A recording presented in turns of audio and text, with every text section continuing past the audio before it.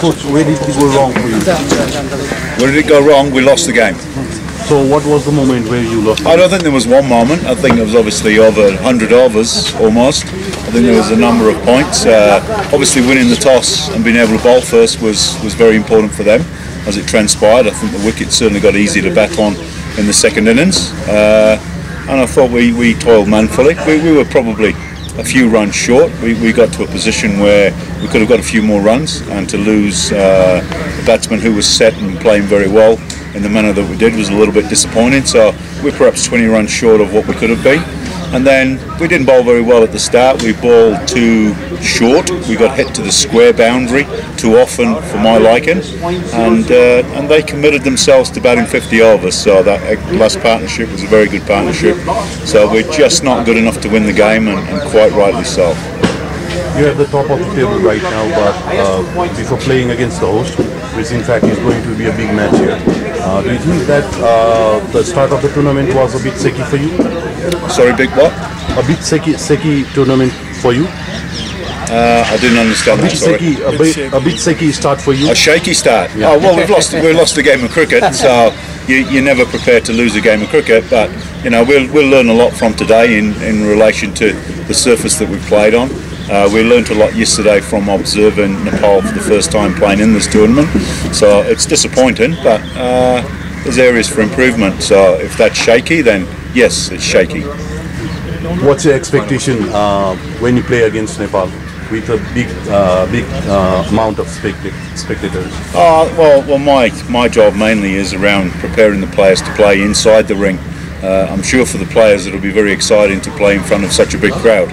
You know, unless maybe Rusty Tehran's played IPL, I wouldn't have thought anybody else. I know Cameron Stevenson's been involved in Big Bash, so they've experienced big crowds, you know, but the rest of the guys, I'm sure, haven't experienced a big vociferous crowd, so we'll be encouraging them to embrace it and enjoy it.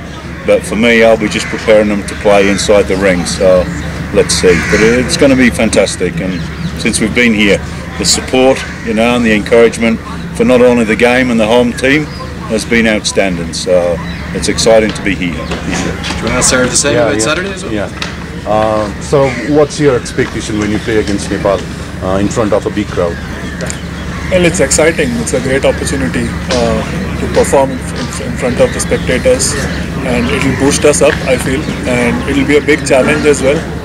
So yeah, we're looking forward to it. It will be a good challenge again. You think that it's going to be the biggest match that US is going to play in terms of having spectators in the ground? Lately, yes. I think the last we came here was around quite a few years ago. I think most of these guys are come first time to Nepal, so yes, I guess so. Do you think your team was not supported much by the surface that you were playing today? Well, the surface was fine. I mean, it was just the few key moments that we lost, like I mentioned in the match ceremony. We could have played a little bit smarter, both in batting and bowling. So that's what we need to go and do our homework, and we need to come back strong. Okay, thank you very much. We're just going to jump to Peter. You have a question for Sarah. So the decision to put Aaron Jones up to open, he only scored 9 runs in 2 matches, and he's never opened for US. What was the rationale behind putting him up to open? That was actually my decision. We put all the pieces of paper in a hat and drew them all out, because that's how the batting's been going so far. Aaron's name came out first. Finish there. The 45 dot balls in the power play is what USA had in the first 10 overs. That was something that USA struggled with going back to the Super 50 tour. There's only been a few occasions where USA has really had a positive power play. Is there something that you can pinpoint as to why the guys have had such a struggle getting good starts consistently over the last couple months? Like Coach said, firstly the toss was a little bit important. It was a little moist, and it was moving around a little bit. But obviously lately the way our batting has been going, we have a lot of work to put in there. But I mean, that's the best we could do, and I hope we'll come back stronger next game. Just one more about Oman itself. USA's lost 7 straight times to Oman. You've been there for 3 of those matches. 4 of them have come in ICC tournament play. You were there in Oman in Division 3 in November 2018, and then again in Namibia here again. Every single time in these ICC matches, it's been chasing. Oman has been successful chasing. What is it about the way they approach the chases that makes them such a challenge to come up against? I think they take the game deep and they build good partnerships in the middle. And they have quality players who are street smart, like who use the conditions well. And it's credit to them. I mean. But all 3 games, I think, had gone till the last over, or at least the last few overs. So we're there, we're close. It's just, I think all 3 times I lost the toss as well.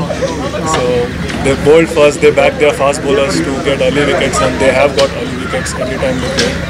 So yeah, that's an area which we can get better. Hey, thank you, Peter. Any final questions? Yeah, do you think you sort of spinners who can choke them? Are you talking about Saturday? No, right now. Talking today? Yeah, today. Do you think you're sort of spinners? Shorts, sorry. Do you think you're shorter spinners? I think we have the spin power. We had 3 quality spinners. It's just that the wicket got a little better. I think we bowled 1 or 2 loose balls in an over, which released the pressure. So that's an area which we can work on to choke in the middle. Okay.